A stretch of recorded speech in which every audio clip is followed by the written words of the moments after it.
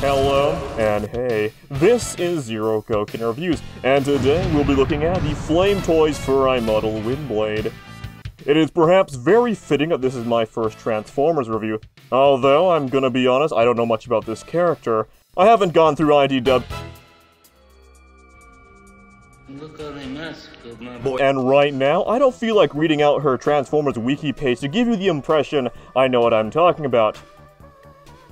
Because I don't. Based on my music choices, if you haven't caught on yet, I'm more intimate with the Japanese Transformers series. Which, considering this design, is a little bit ironic. Speaking of design, maybe Black Arachnia counts, but this probably isn't like how skimpy Skyrim can be considered canon if you look at the older games. I do, however, find it absolutely wild that this is an officially licensed Hasbro product. I am grateful, though. It's rather strange, but I actually remember the first time I saw these illustrations back in around 2015. At the time, I had never seen anything like this before, and for better or worse, it shaped the person I ended up becoming. Shinitai. Probably not. Regardless, Bon is an artist whose work I've enjoyed for the better half of a decade now, and yes, I do have one of their scale figures. In fact, I'm getting another one. That's a penis! We've done this joke already, go away. If you're familiar with Megami Device and similar Mecha Musume kits, this is not like that. Although if you consider it one, this might actually be the best Mecha Musume kit. The construction is actually pretty interesting, although I didn't really record any of it, so as long as you don't assemble it wrong, it's probably fine. And once it's assembled, I'm actually a bit surprised at how good this looks in person, although my surprise is probably due to how I thought it would look kind of shit. The promotional images didn't inspire much confidence, and even looking at it now, there's something a bit off about it, particularly the eyes.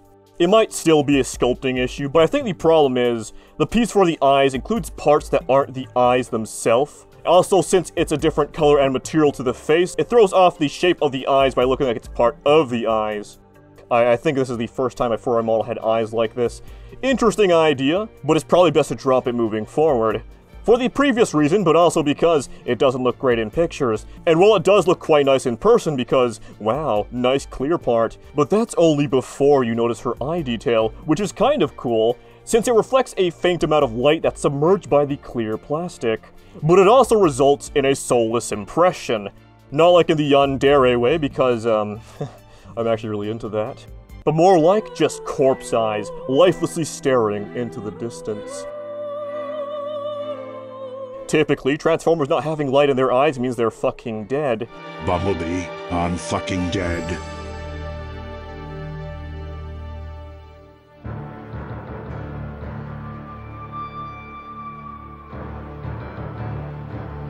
He's fucking dead. Or it means your figure has LEDs or light piping. This has neither, and it's fucked. Speaking of things that are fucked, this is a model kit, which means you are limited by it having to be feasibly assembled by a person with the minimum requirement of a pair of nippers, which also limits the materials that can be used. It's probably why they had to use this fucking ugly bronze. But otherwise, I find the shapes here to be generally, rather appealing. With mechanical detail doubling as anatomical detail, the balance between hard and robotic but also soft and charming shapes makes for a form that is fantastically realized. Except for this gap. In the fight between visuals and articulation, visuals kind of lost here, but considering this is a robot, it doesn't bother me as much as it would otherwise. However, it does mean the only poses that aren't hindered by this are ones like these.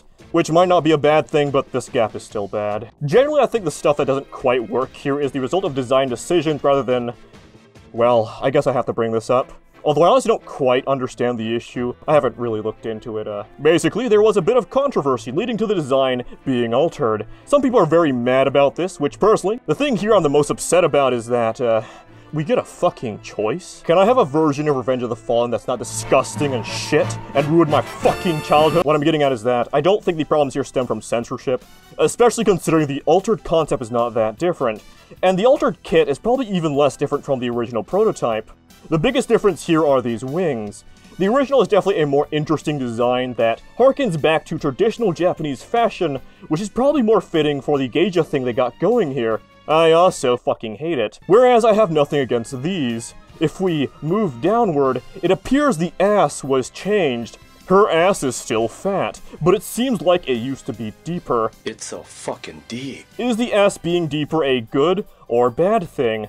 I am not an ass technician. I don't know. I do not understand the inner mechanics or the mathematical formulas in order to determine the appropriate depth of the ass in hand. I do think that this is probably a more practical ass, judging by its ability to maintain its shape despite the range of articulation it offers. So for me personally, this is the better ass.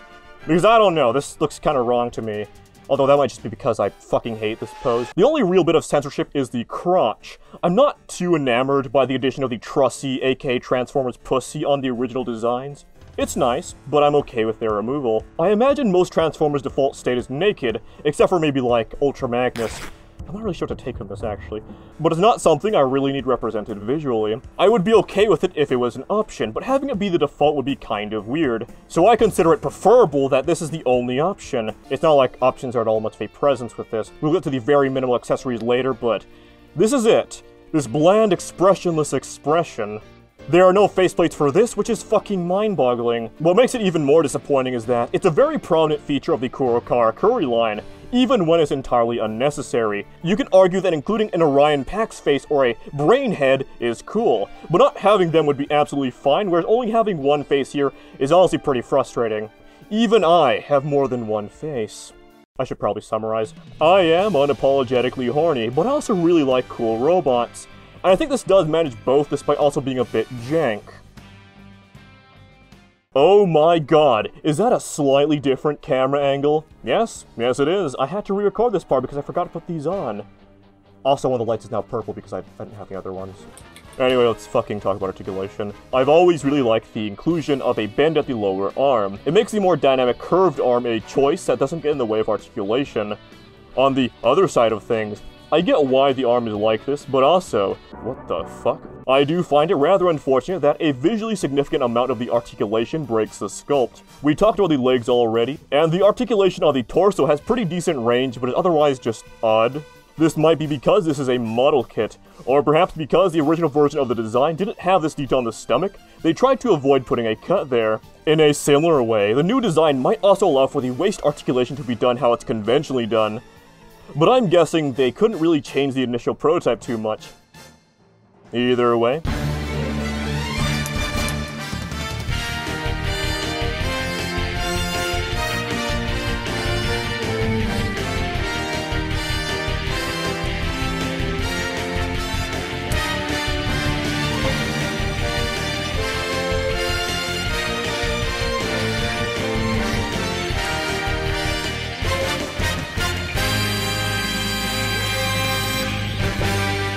With the Dark Advent kit, we witness a lack of restraint in the amount of accessories. Here, well, it's a very low bar, but I guess accessories are a little better than, say, a McFarlane figure. But I can't exactly call this open-handed. Although, I guess you do get open hands as your, only other option. Oh cool, a sword. Oh cool, another sword. I don't know what to talk about here. While we're at it, let's not talk about the stand, because there isn't one. This is the second time I've done this joke, but it's the only reason I bought the Sentinel stand, and I'm gonna get my money's worth. Not coming with a stand isn't really a bad thing, although it would be nice if it accommodated stands. For example, having the wing thing open up so I can stick a stand into it.